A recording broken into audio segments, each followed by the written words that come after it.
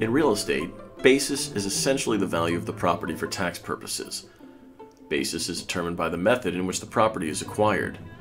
These methods are 1. Purchase, where basis equals the total purchase price of the property plus any capitalized acquisition costs, not financing costs. 2. Inheritance, basis equals the market value of the property at the time of the decedent's death, regardless of decedent's basis. 3. Gift, where basis equals the donor's basis plus any adjustments made for taxes. And 4. Tax-deferred exchange.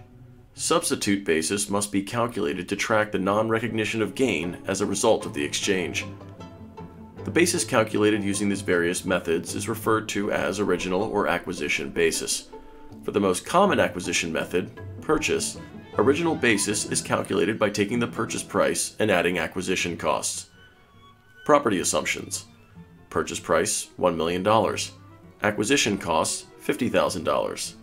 Therefore, the original basis is $1 million plus $50,000 for a basis of $1,050,000.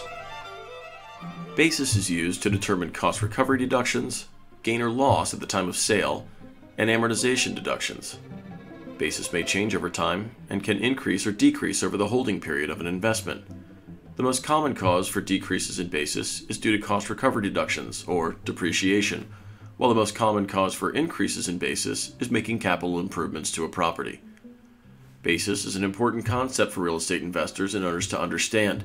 It determines the amount of cost recovery deductions that can be taken, which lowers taxable income, thereby increasing cash flow after taxes. It also determines the potential gain or loss at the time of disposition, which directly impacts the sale proceeds after taxes. Aptly named, it forms the basis on which a property's investment value can be calculated.